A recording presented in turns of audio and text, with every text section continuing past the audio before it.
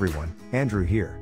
Today I'm gonna show you how to bypass the factory reset protection on any Android phone. Now, here's the exciting part. The method we'll be using is completely free, simple, and easy to follow. I'll be guiding you through each step so that you can easily do it yourself.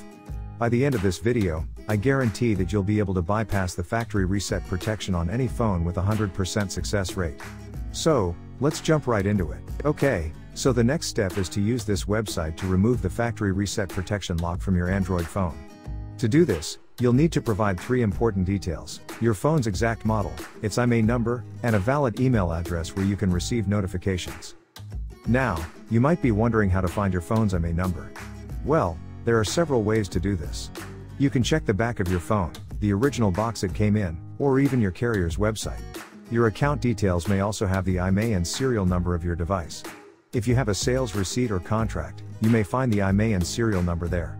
If your phone has a removable battery, you can check underneath it for the IMEI or serial number. However, if your phone doesn't have a removable battery, don't try to remove it or you may damage your device. Once you have your phone's IMEI number, you'll need to fill out a simple form on the website with your phone model, IMEI number, and a valid email address. This is where you'll receive a notification when the factory reset protection has been removed.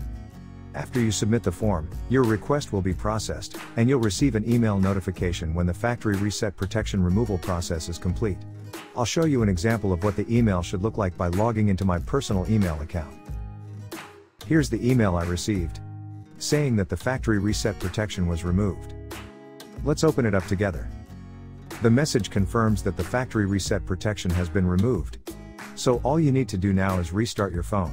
And after the restart, the factory reset protection will be bypassed, so you don't have to enter your account details. If you want, you can now add any other account to your phone.